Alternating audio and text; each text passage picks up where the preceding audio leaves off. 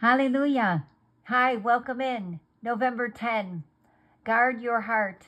I have hidden your word in my heart that I might not sin against you. Psalm 119, verse 11. Fiona was a Dodgers fan through and through. She often wore her favorite player's jersey.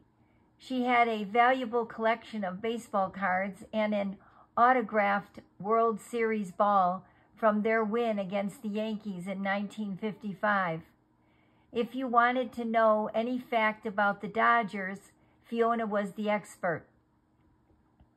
In truth, she took her Dodgers hobby a little too far. She missed her children's games if the Dodgers were playing. She canceled a family vacation because there would be no Wi-Fi and she would miss a game. Then Fiona told her daughter that she couldn't go on the church mission trip because they couldn't afford the fees.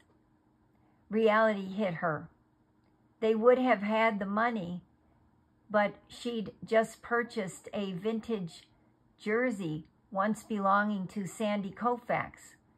Was her hobby becoming an obsession? Do you have a hobby that has taken over your life? Perhaps you spend all your time trying to get to the top, become successful, or get your way.